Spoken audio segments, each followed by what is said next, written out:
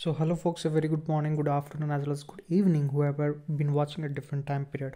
So yesterday we have studied till sixth number point, and the seventh number point we haven't studied, that is all about society, social society.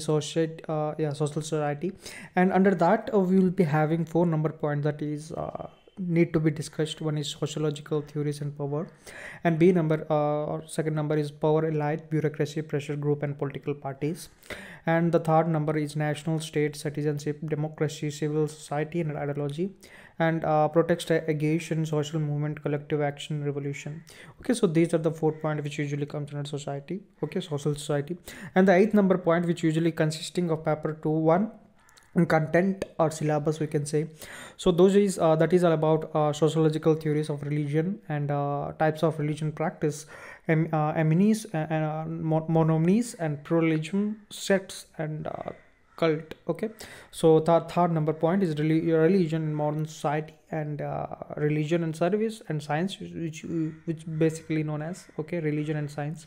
Secularization, okay, then after religious revolution and tactics, okay, talism, sorry for wrong pronunciation if any.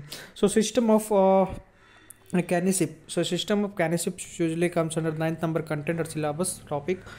Okay, so that is usually consisting of 5 points. Sorry, those are family, household, marriage, types of forms of family, and lineage of descent. Okay, paternity of sexual division of labor. That is then after contempt popular trends. Okay, that usually comes under the ninth number point of the content. And the last, or you can say yes, 10th number point, or you can say last of paper 1 is all about social changes in modern society. So it usually consisting of same 5 points. Those are sociological theories of social changes, development and dependency. Okay, so then after agent of social changes, education and social changes, and science, technology, and social changes. Okay, so that usually comes under social changes in modern society. Okay, so coming towards the paper 2 of the Indian society, okay, Indian society or structure of changes. So it usually consisting of A, B, and C. Okay, A, B, and C, which usually have which need to be discussed. Okay, so in under A of introducing Indian society, that usually consisting of two number points or two keynote perspectives to be discussed. One is perspective on the study of Indian society by Ideology, Structural Foundation by M.N. Srinivas, Marxist Sociology, that is all about A.R. Desai. Okay, then after impact of colonial rule in Indian society, that is all about British rule. Okay, social background of Indian nationalism, mobilization of Indian tradition, and C number protest of movement during the colonial period. And the last is social reform. Okay, that usually consisting of A. Then the B, which usually consisting of social structure. Okay, so under social structure we have 3 to 4 points or 5 points, that is all about rural agrarian society or structure. Okay, the idea of Indian villages and Indian village studies. Okay, so the idea of land revenues, land teenager system, land reforms. Okay, that usually comes under rural agrarian. Then after caste system, we all know that caste system is just all about how actually we really live in a society. It usually consisting of perspective on the study of case studies. Okay, by Louis Andrel, M.N. Srinivas, and GS. Okay, features of caste system and untouchability from perspective, that usually consisting of caste system. Under caste system we will be studying on that. Okay, so then after the third number part is all about tribal communities in India. Definitely we'll be discussing about tribal communities because it is crucial, right? So definitional problem. Okay, so then after geographical spread and colonial policies and tribes. Okay, so and issues of integration autonomy. Okay, so that usually comes under tribal community in India. Okay, social changes.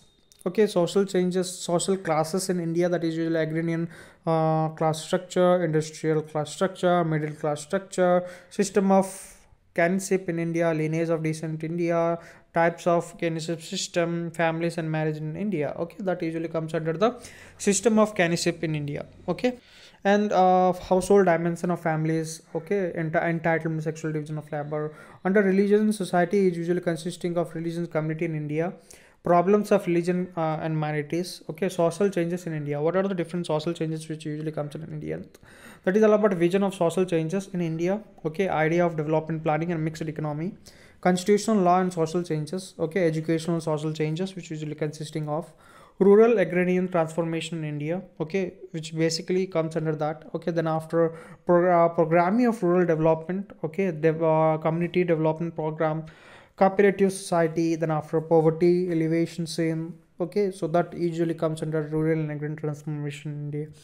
Then after rural revolution and social changes, so the B number point is usually have the very good perspective of understanding green revolution. So then after changing the modern production in Indian agriculture, okay, problem in rural labor and migration systems. Okay, industrialization, urbanization in India, which usually comes under evolution of modern industry in India, growth of urban settlement in India, working classes structure, we can even say growth and class mobilization, and informal sector, child labor. Okay, slums, deprivation in rural, in urban areas. Okay, sorry. Okay, politics and society. Okay, politics and society is all about national democracy and citizenship, political parties. Okay, pressure groups, social political ethics. Okay, regionalism, decentralization of power, secularization. Okay, so that usually comes under politics and society. Okay, social movement in modern India, that is all our peasants, farmer population, that usually comes under population dynamics usually have two components, that is all about population size, growth, composition, distribution, and their birth rate, death rate too. Okay, so this is all about the part 2 or paper 2, and some of the content which I have missed in paper 1, that has also have been provided in the video. I hope you have enjoyed the session, because it should not be lazy enough to have a very good grip on what we have been studying. Okay, so I have been ending the video here itself for you, because it should not bore you, right? I usually make my content very I do not want to make my content very complex, right? Must read out what actually written here, and I want to convey what actually the message is, and I hope you have also get an idea regarding listening to English makes a part important when even after reading, right? So let me end the video here itself for you. Thank you, thanks a lot.